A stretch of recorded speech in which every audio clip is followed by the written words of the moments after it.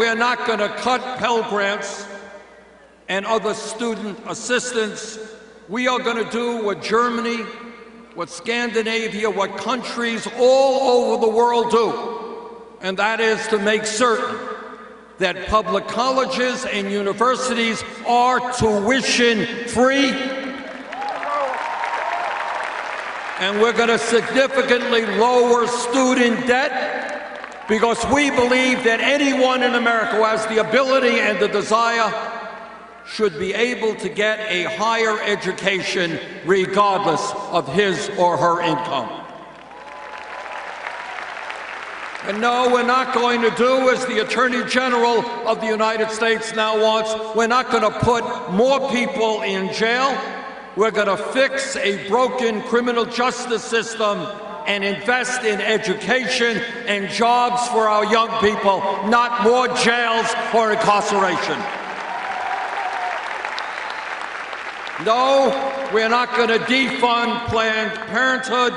We're going to vigorously defend a woman's right to choose. My friends, let me conclude by saying this. We live in the wealthiest country in the history of the world. We are seeing an exploding technology which, if used well, has extraordinary potential to improve life. We are an intelligent and hardworking people.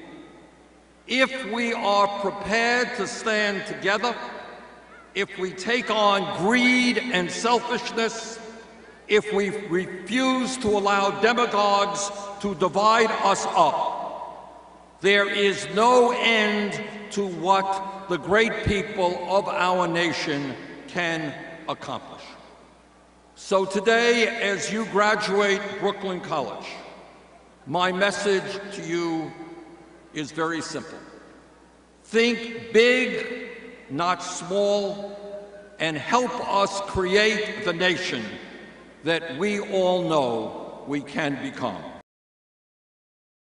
Hey, NBC News fans, thanks for checking out our YouTube channel. Subscribe by clicking on that button down here, and click on any of the videos over here to watch the latest interviews, show highlights, and digital exclusives.